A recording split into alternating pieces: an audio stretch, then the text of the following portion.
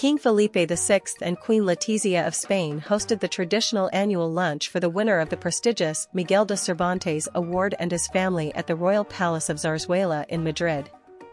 This year's winner is the Spanish writer Luis Mateo Diaz.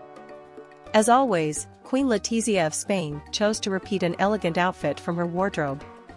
And this time it was the turn for her pink midi dress, designed by Spanish designer Pedro del Hierro. Letizia first wore this dress in November 2021 during her Sweden state visit. The gorgeous delicate pink dress has an elegant fall and tailored silhouette that Queen Letizia usually favors for palace events. Letizia paired the outfit with unidentified earrings, Corturno ring and Carolina Herrera pumps. The award ceremony was hosted yesterday at the University of Alcalá de Henares. Awarded by the Ministry of Culture, the annual award is endowed with €125,000.